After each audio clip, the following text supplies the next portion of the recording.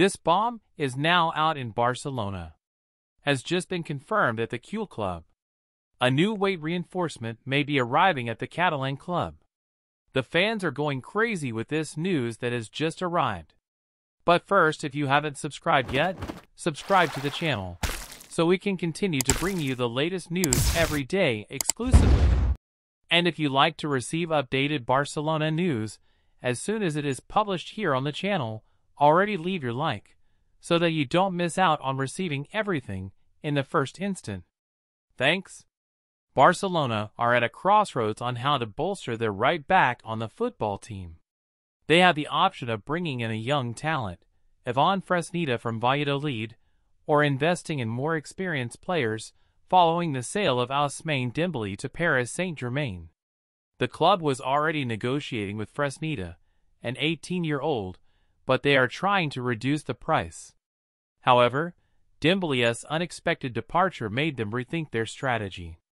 The possibility of bringing more experienced names, like Joao Cancelo or Juan Foyth, is back on the table. Cancelo is seen as a worthy addition, while Foyth is praised for his defensive strength and ideal age for a long-term solution. However, negotiating with Villarreal for Foyth is complicated due to his high release clause and the club's recent transfer history. Coach Xavi Hernandez considers the right back a priority and seeks to balance the team.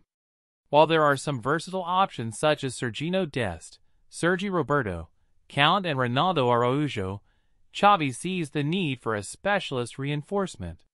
In short, Barcelona are in a dilemma between betting on young talents like Fresneda or investing in experienced players like Cancelo or Foyth after the sale of Dembele.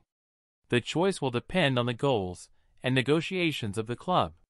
In conclusion, that's what Barca fans are all about.